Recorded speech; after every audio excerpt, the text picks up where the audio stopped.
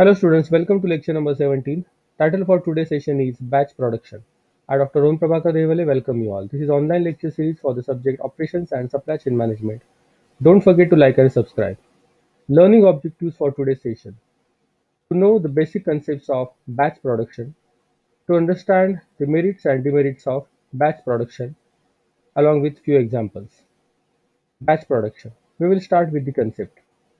Batch production is a technique used in manufacturing in which the object in question is created stage by stage over a series of workstations and different batches of products are made. Together with job production and mass production, it is one of the three main production methods. Batch production is a method used to produce similar item in group, stage by stage. In batch production, the product goes through each stage of the process together before moving on to the next stage. The degree to which workers are involved in this type of production depends on the type of product. It is common for machineries to be used in for the actual production and worker participants only at the beginning and end of the process. Batch production is used for many types of manufacturing that may need smaller amount of production at a time to ensure specific quality standards or changes in the process. This is opposed to large mass production for continuous production methods, where the product or process does not need to be checked or changed as frequently or periodically. Batch production is a method of manufacturing where the products are made as specific group of amount within a time frame.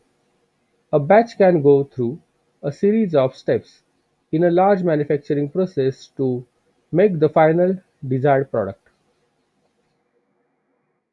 Batch production is most common in bakeries and in the manufacturing of various items like sports shoes, pharmaceutical ingredients, purifying water, inks, paints, and adhesives. In the manufacturing of ink and paints, a technique called color run is used. A color run is where the manufacturer starts with the lightest color first, such as light yellow, followed by the next increasing darker color, such as orange. Then manufacturer chooses red and so on until reaching to black, and then starts over and again.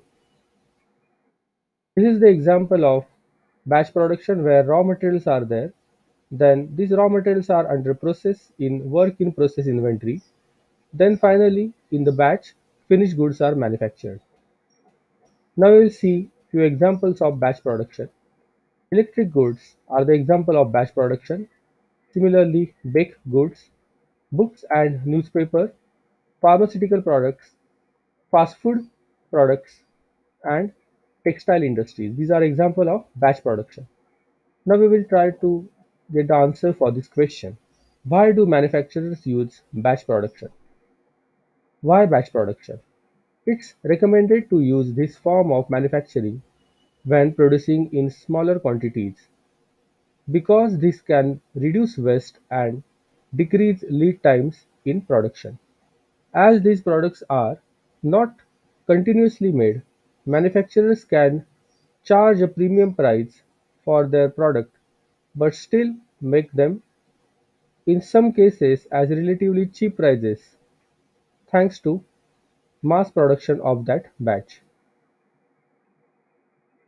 The ability of these mass production oriented machinery systems include assembling product components, involving control and testing capabilities, and building in a no fault forward mechanism. This ensures the level of incorrect batches that might be pulled through to the next process are kept to a minimum. Now we will see key benefits of batch production. Key benefits of batch production. It can reduce initial capital outlay, that is the cost of setting up the machineries, because a single production line can be used to produce several products at a time or in batches. Batch production can be useful for small businesses that cannot afford to run continuous production lines. If a retailer buys a batch of product that does not sell, then the producer can cease production without having to sustain huge losses. Batch production is useful for a factory that makes seasonal products or seasonal items for which it is difficult to forecast demand.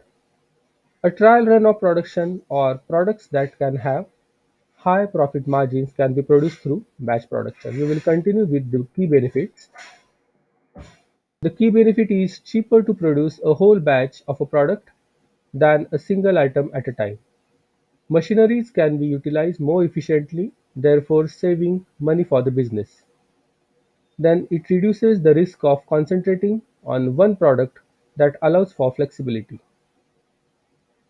One of the key benefits is the overall wastage is reduced by creating the correct number of products required.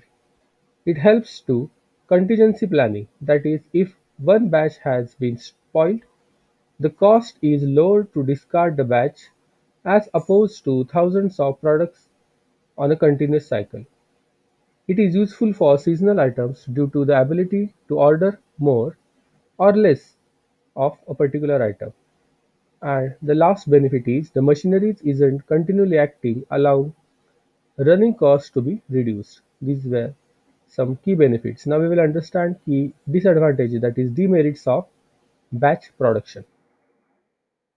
Each batch can be subject to meticulously quality control and assurances, potentially causing increased employee downtime.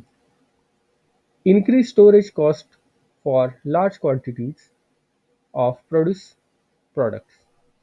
Errors with the batch produce will incur wasted time and cost.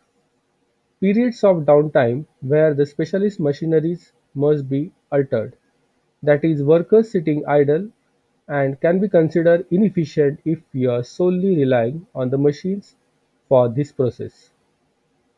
One of the disadvantages is the product cannot be personalized or unique to the individual customer due to being a batch production process. So these are key disadvantages of batch production. This is the book of Simba publication. In my next video, we will learn assembly line production. Learning outcomes from today's session, we have understood the basic concepts of batch production. We have seen merits and demerits of batch production along with various examples of batch production. Don't forget to like, share, comment, subscribe and turn on the bell icon for further notifications. Thanks for watching this video. Keep thinking, keep learning. These are some references I have used to prepare this video.